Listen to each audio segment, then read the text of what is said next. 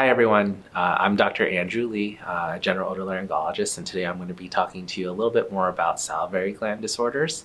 When we talk about salivary gland disorders, they can stretch over a broad range of different conditions and treatment options. And the way I really break it down for patients is really two big categories, being inflammatory conditions and then potentially masses or cancers.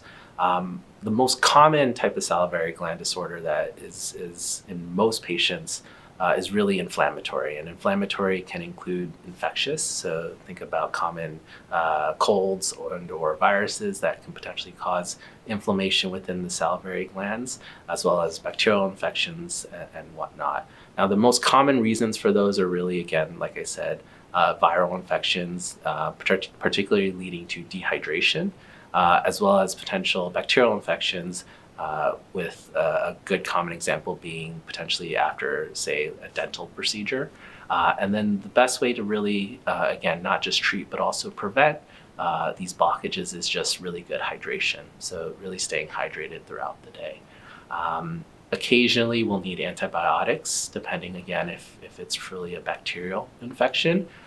Typically, if it's not improving within a couple days, or if it seems like it continues to get bigger, firmer, more painful, that's really when you want to potentially see a provider, ENT, to get a better idea if more aggressive measures are necessary.